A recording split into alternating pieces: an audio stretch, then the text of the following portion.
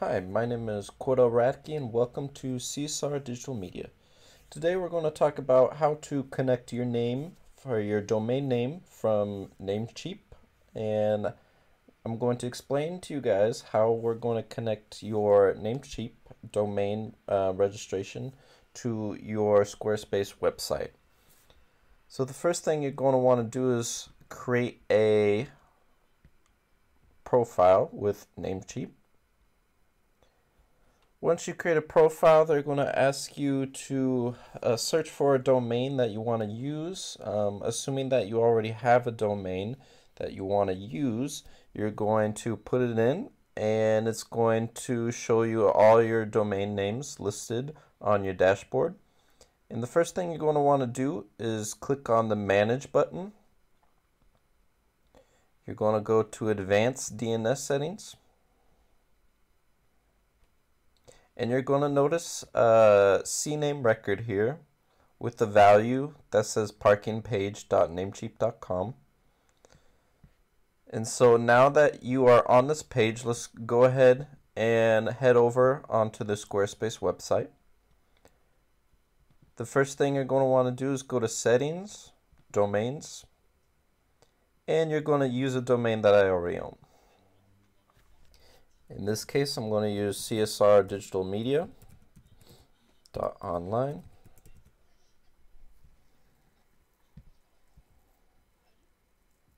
And as you can see, it says it's registered with Namecheap. On my last video, I taught you guys how to actually transfer your domain over to Squarespace. But today, since we're using Namecheap, we're going to actually connect the domain so that you're going to keep your domains and Namecheap. But you're just going to connect the name for your Squarespace website. So it's going to ask you to select provider. Some people will use GoDaddy, like DreamHost, Bluehost, but as you can see, I'm using Namecheap because I believe they have the best prices right now as of 2022. So we're going to connect the domain, and as you can see, it says connection in progress. It says CSR Digital Media Online is connecting to your site. So we're going to hit continue. And now this is where it gets a little bit confusing. You're going to see a page here, and these are your DNS settings. And you're going to see a hosting here and required data here. Now, if you notice back in Namecheap, you see a value called parkingpage.namecheap.com. Now we want to get rid of that, and we want to replace it with the CNAME record. So the first thing you're going to want to do is you're going to want to copy this hosting.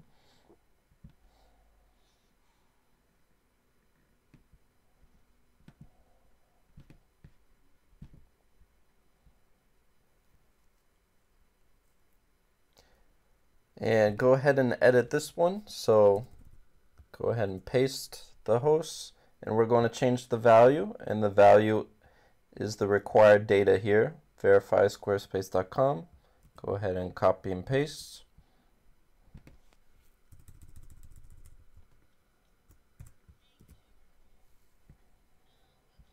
And then go ahead and click the Save Changes here.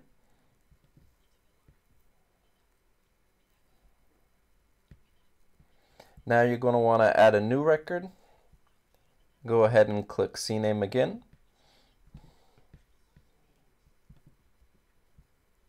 And this time you're going to copy and paste the www here as the host. And the target value is going to be this right here. So you're going to copy,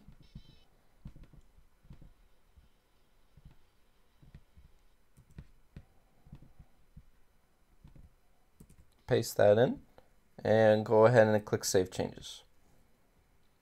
Now we're almost done now. We're going to have to add a new record. As you can see, the host is @ and the type is A, and you're going to have to use the required data here for each step. So we'll start with the first one. It's going to be an A record, and we're going to do the @ symbol and the IP address here. Going to copy and paste.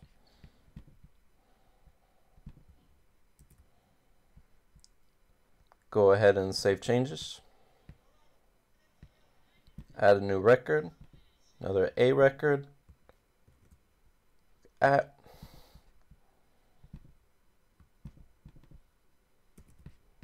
copy and paste this one in, save changes, and repeat the steps for the next two. Once you have finished adding all your IP records, go ahead and go back into your domain overview on Squarespace.